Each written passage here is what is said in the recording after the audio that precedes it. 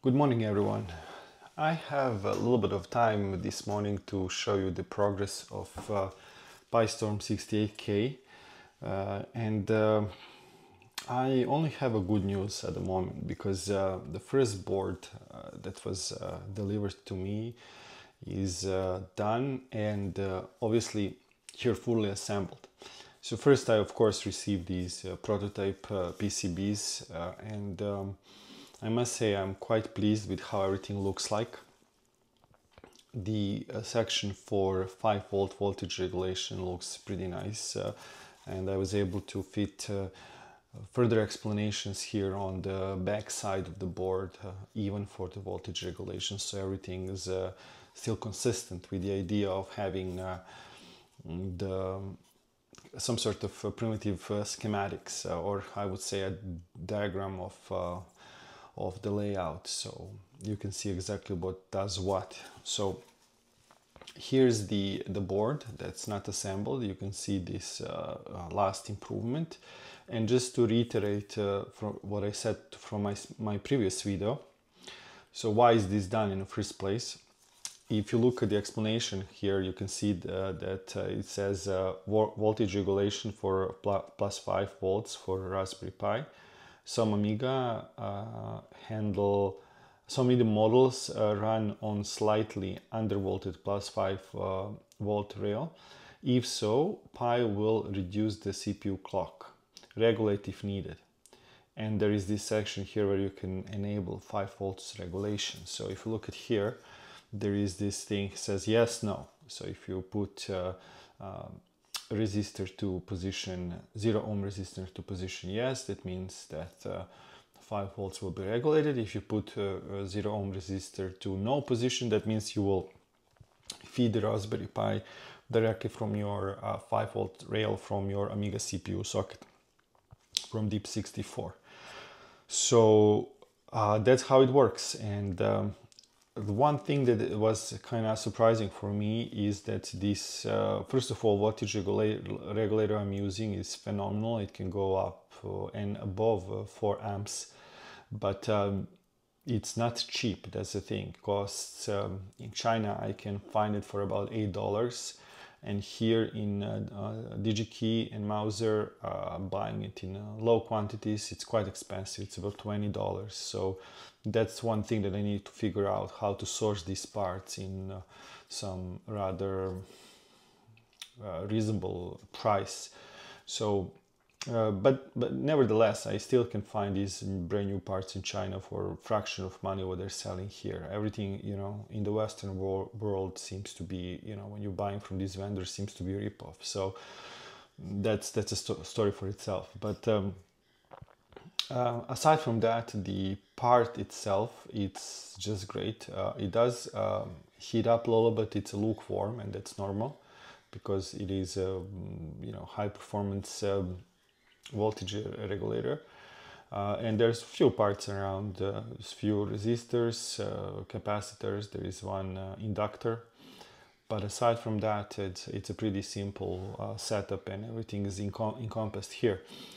Secondly, what I've also added here is these two pull downs, so the n-channel switch pins are not floating, well, they're not used. So that's important, these N channels, you need to do that.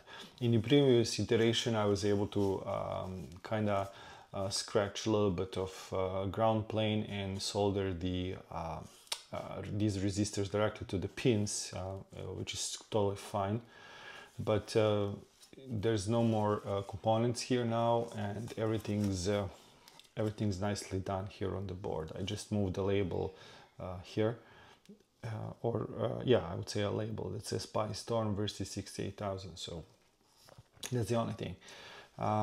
Aside from that, I kept one diode here to protect circuitry from backfiring from D flip-flops or from latches.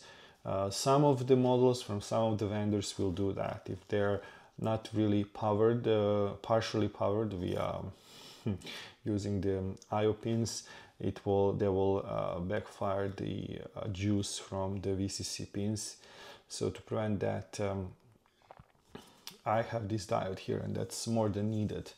Even in this design, the way I've set it up, even without the diode, it will work, but this is slightly better because it will totally eliminate any sort of backfiring. So that's another thing, another improvement for this iteration. And I would say this is a final version. I wouldn't go further at the time. One thing that's suggested to me is to make a permanent latch state for the flip switch. So when you power on computer, depending on the switch position, it will be either 68,000 or a PiStorm, and if you flip the switch during the operations, the latch will stay. So that's actually not a bad idea, because now if during the operation I flip the switch here, I will of course reset my computer, because I will just, you know, disconnect the running CPU. But that's not a must. Everyone knows not to flip the switch while computer is running.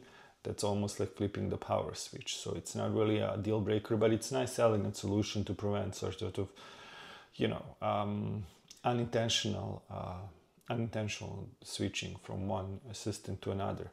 So maybe in the future, that's one thing that comes to my mind, will be adding this permanent latch for the state of the switch position. But again, maybe a few more additional features before I add this one to the list will make sense, because there's no reason to add these little improvements every time. So for now, this is good enough. Just to say, from the perspective of 5-volt regulation, this is strictly not necessary for Minimig, because Minimig has ability to, well, not ability, but it's very easy to regulate level of plus 5-volt rail. There is this resistor here on the board, in this section here where I'm pointing, just behind the ATX connector, and this is R12, so that's R12. And changing the value of this resistor, you can adjust the voltage. I would suggest from initial, what was initial value in the schematics, 4K3 to go to 4K7, and that therefore increase the voltage from 4.9 to 5.2 volts, which is still very safe voltage level for the circuitry, but at the same time it will produce additional juice for Raspberry Pi if you wanna drive Raspberry Pi directly from the pin, from the VCC pin of your 68,000 socket. I think for my old crusty Amiga that has 4.9 volts on the rail, I think this is a phenomenal solution for Raspberry Pi, because it will, no matter what, it will regulate to 5. In fact, output here is 4.99. I mean, most of the time, depending on your instruments, you will have a reading of 5. It's just my measurement is slightly more precise, but this is the current setup. And of course, this is also adjustable. There are resistors here that will adjust values. So values of the voltage. So as of now, this is, you know, phenomenal. And you can see now it's not running. But if I switch back to PiStorm, of course, won't boot now because nothing's attached here. You will see that this LED is up. Let me see if I can do this better. So let's see. So if you look at here, you'll see that this LED is up. That means 5 volts it's being delivered to the appropriate rail, which is just this section here where Raspberry Pi is getting 5 volts. Just some test points where you can measure voltage and everything else.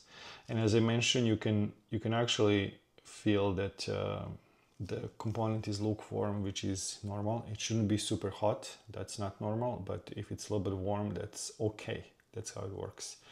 So it's great. I've been testing it. I've tested the setup with Raspberry Pi 4, Raspberry 3B Plus, and no matter what, no matter the voltage levels from Minimig or from Amiga, these devices will be powered with appropriate voltage level of plus 5 volts. So that's phenomenal.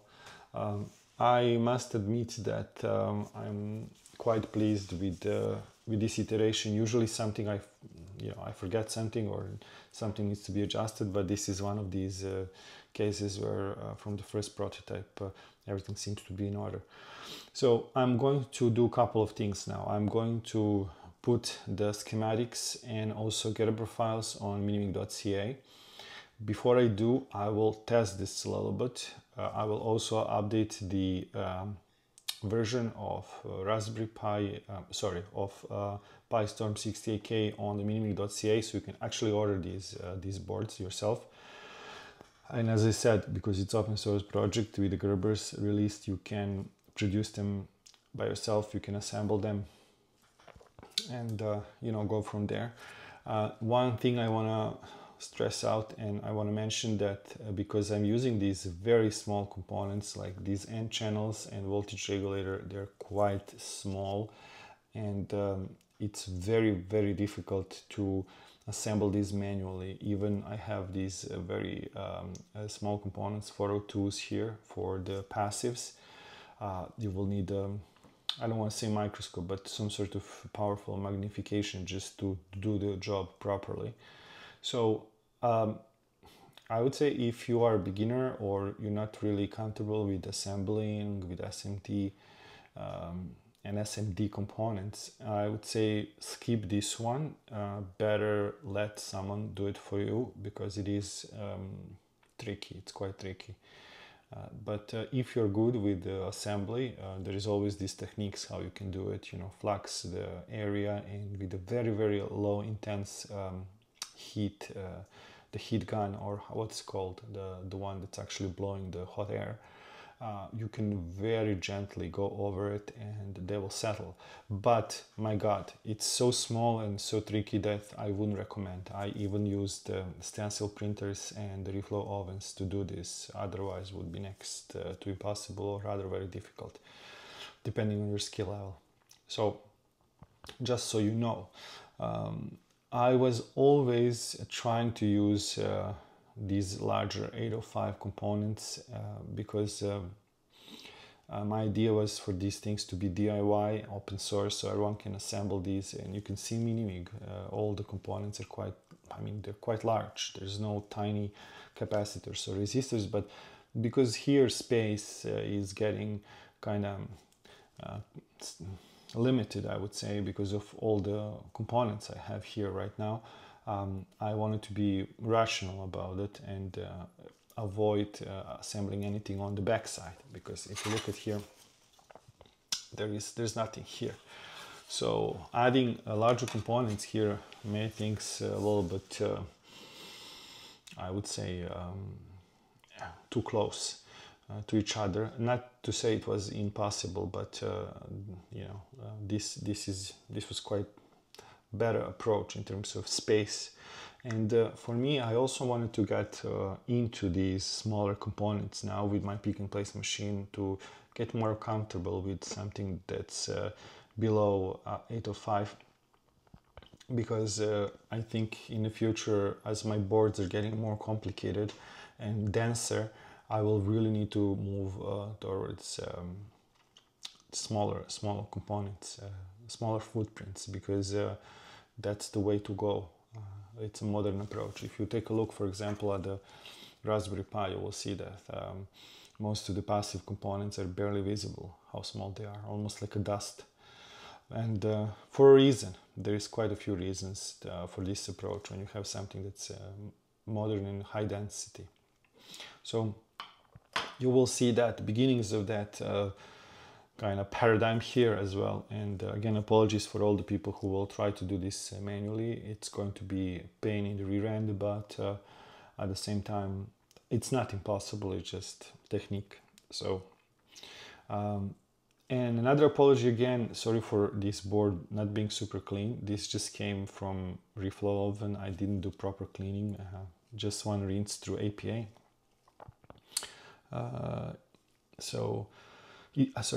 isopropyl alcohol. That's what I use. So it's not really representable. I think before I do the pictures for Minimig.ca, I'll do another cleaning and make sure the board is nice and shiny.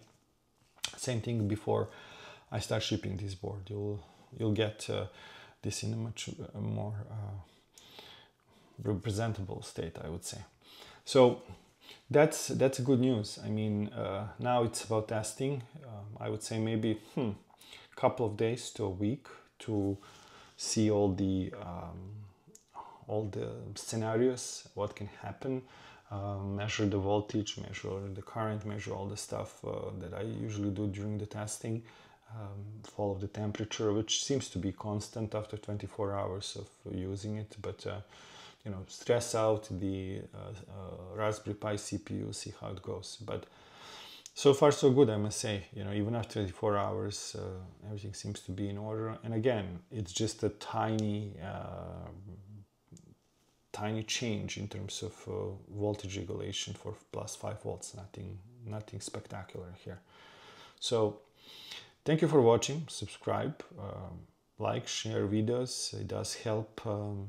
And if it doesn't help, it helps you being well informed with the development and what's going on. So this channel is kind of also an in a way an instruction manual for these little boards. So might be helpful for you to stay informed about that.